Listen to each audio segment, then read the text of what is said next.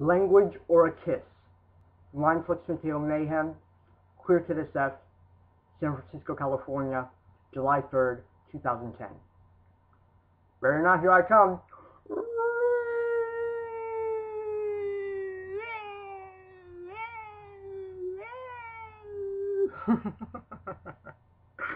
If you haven't seen my face yet, it's kind of frightening, so be aware. Ready? 1, 2, 3.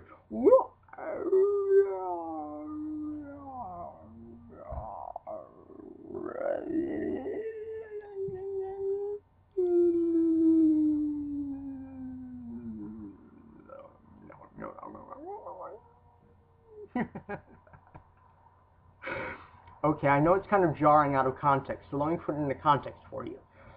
I am HIV/AIDS positive, and in 2007 I suffered from an AIDS-related polymicrobial bacterial infection of the face and PCP pneumonia, which forced me into a coma for 8 weeks, during which time my doctors tried to combat the bacterial infection, but failed. It necrotized the skin and bone of my face, my jaw, my upper mouth, and the left side of my nose and septum, and they were forced to amputate while I was in a coma. I woke up with a giant hole in my mouth, and you can imagine it was quite devastating, but I made it through. I'm here today. I'm happy. I can proudly say that.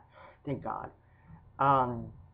And I realized that there's this kind of confluence of creative energy around that corresponds to the progression I'm going through with surgeries.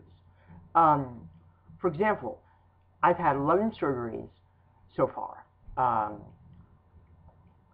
8 of which have been since my sobriety date, July 14th, 2009. Yes, in 11 days I celebrate 1 year sobriety. Woohoo! Isn't it amazing? God, freaking rocks. Can't believe it. I'll be celebrating with friends and family and at Ferguson Place and doing a speech and filming it, and I'm just having a great time, and I can't wait. And,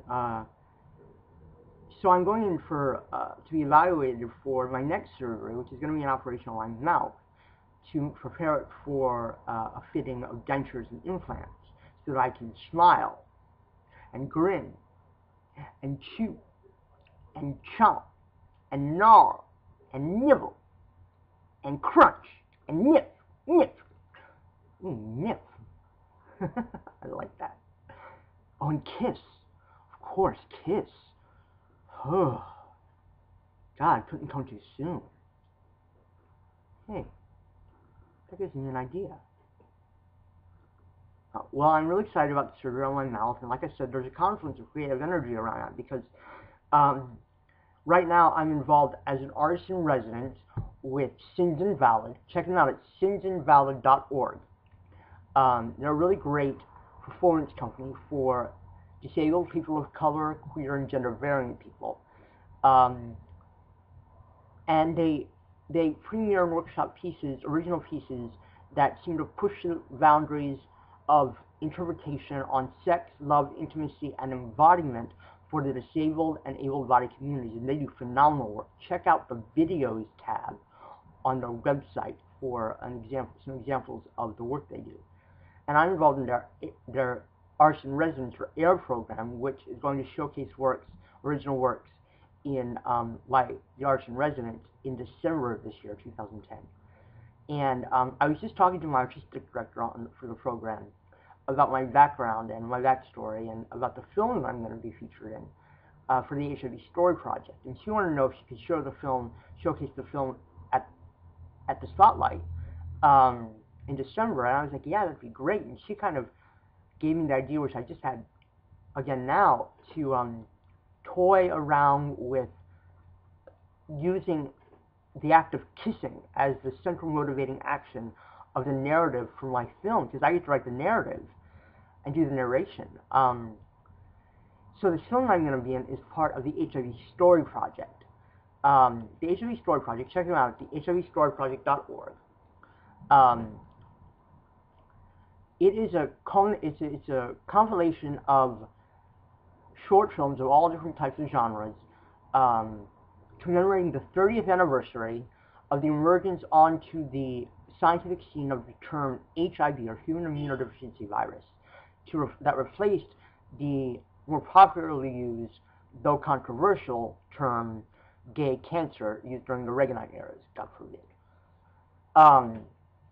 So it's commemorating HIV, and it's going to be featuring people with AIDS, PWAs, who are living inspiring, inspired, empowering, empowered, strong, healthful, potent, progressive, beautiful lives with HIV, with AIDS, in spite of, despite, because of AIDS.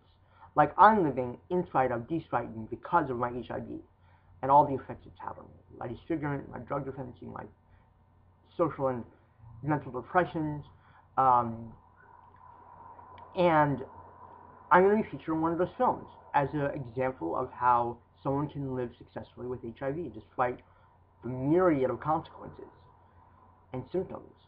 And my director is going to be Daniel Cardone, an Australian film, TV producer director who lives in San Francisco with his lover.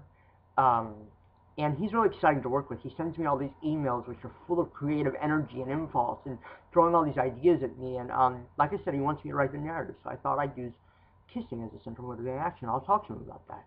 See, because it's a really loaded act for me right now. No pun intended. It's really substantial. It's intimidating for me with this mouth. Can you imagine? But I aspire to it, I anticipate, I look forward to it, and why not use the film to kind of workshop around kissing, around feeling the touch of another person's lips on this mutant, muddled monstrosity of a mouth that I have. I think it could be really powerful, really moving, really captivating for an audience to witness. So we'll see if it works. So I'm really excited about that. And that's all. I'm also working on writing my memoir.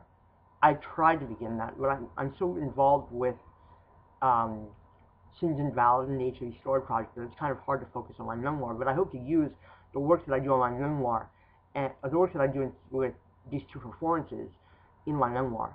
But I'm also doing improvisation and scene development, character development, and some sketching. I'm doing some costume design for some agitprop performance PSAs that I want to bring into nightclub venues and discotheques in San Francisco as a anti-meth campaign, the crystalline monsters.